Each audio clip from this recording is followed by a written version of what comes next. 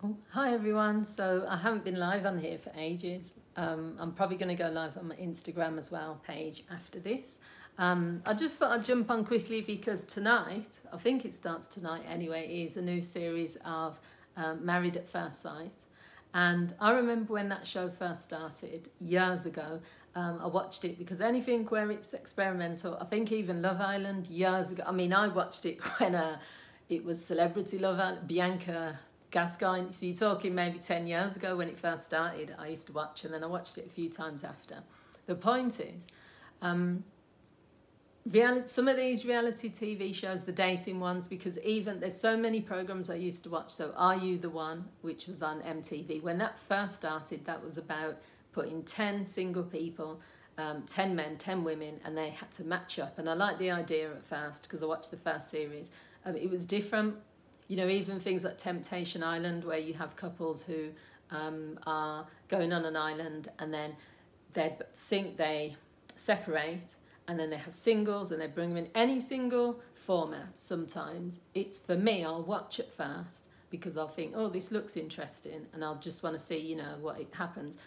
The more it goes on for, the less real it becomes, because then it starts becoming scripted. Then they start choosing particular, and what they don't realise, this is just my opinion, but I'm sure lots of you feel this way, is if something is working because there's the curiosity there, because it seems like, oh, what's going to happen, and it's not predictable and it seems like an experiment, then people are going to tune in. But if something is so staged, so scripted, so obvious that they've put it together, why would people, well, I suppose people still continue to watch, but they would probably get a bigger audience for lots of these programs if they sort of left it how it was when it was more like raw and more natural. But what I think really is that lots of these dating shows that have changed people's perceptions of what dating is about and the reality. So people are watching these shows and they're thinking that they have to be really dramatic, create drama in situations. They feel like they have to look a particular way or they have to behave a particular way.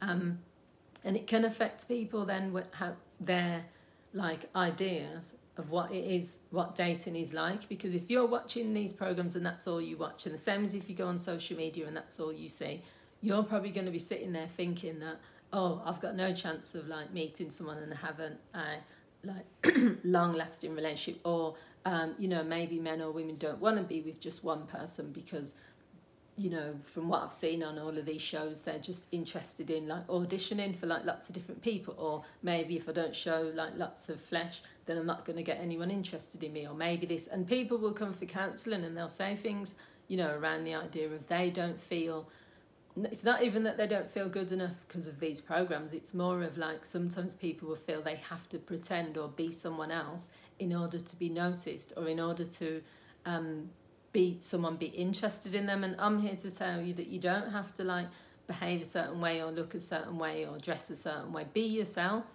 You know, that's really all you can be. There's always going to be people that are going to reject you because you're not their person.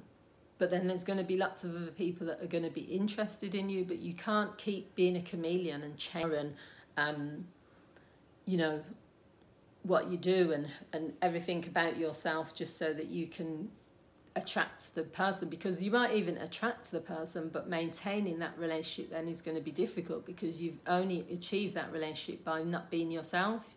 So it's been under false pretenses anyway. So you need to just focus on what it is that you need and what it is that you want. So the way that you can do that, and this is sometimes what I've done with my clients, I've helped them to do, is to have a list of the must-haves. And your must-haves, don't put too many things that are I wouldn't call them superficial, but that are just basic things, like someone's height, or someone has to have certain shoes or dress well and that sort of thing, because that's not really going to tell you anything. It's going to tell you a little bit about height. Someone's height can't tell you nothing really. That's how they were born. How someone dresses, that probably can still tell you something, but is that going to be a deal breaker? You know, versus something like, say, someone's character, and if someone has, you know, is committed to the same values as you, or if someone is, say, if you're spiritual and you need someone that is also spiritual or religious, that is probably going to be more of, say, a deal breaker to lots of people. Because I've even heard people say this: if they're going to be going to church every morning on a Sunday and their partner is just not religious at all. That can cause an issue because they're going to have to ask then at church when people are asking where's your wife or where's your husband, they have to explain. They also don't feel connected as much. There's lots of little things. So I think instead of like when you're watching reality TV, just treat it as entertainment for what it is. Some of these shows, even years ago, I used to think they were like real and genuine, like Celebs Go Dating. That's another one that's like, I think I've watched one series of that before I realised, because the people on there were single, but they're celebs. And I used to actually think, when I first watched it, that it wasn't like set up. I thought these celebrities really are looking for love and stuff, but it's not. And the thing is, it's only afterwards, because you see that everyone is like going on one date and things, and then they're separating. Even on Love Island, they're getting together, and then straight after they've won, then they're separating. Or these people are putting on such an entertainment, such a dramatic act that you're thinking, this can't be real.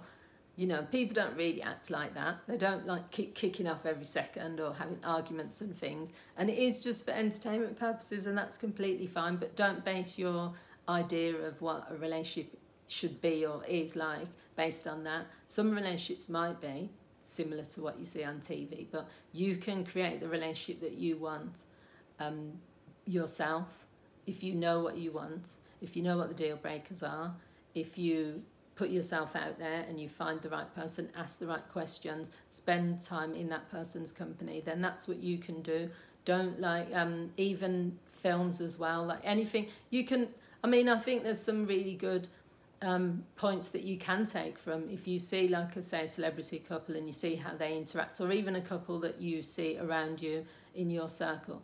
You can sometimes be inspired by that and say they're such a loving couple, the way that they interact with each other. They're so respectful, the way that they talk to each other.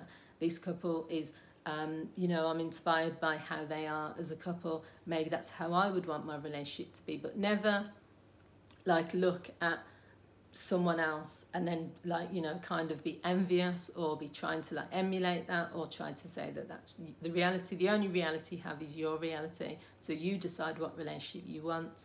You go out there and make that type of relationship, and yeah, anything's possible from there. So let me know what you guys think. Let me know what you think about, are you going to be tuning into Married at First Sight? I'm not going to be watching it. I tried a few times. My friend on YouTube, he does a channel where he what does he do? He reviews it.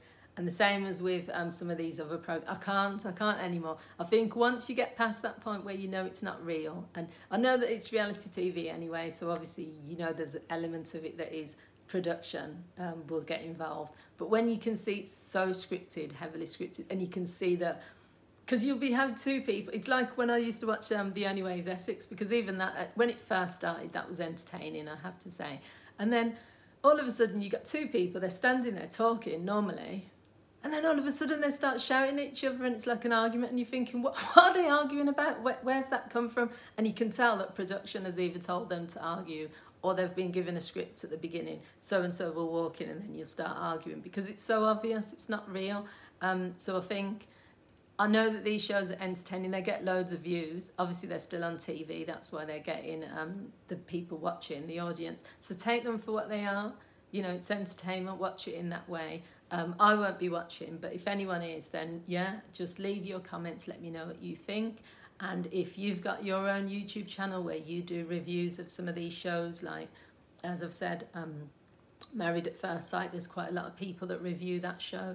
Love Island, there's people reviewing that.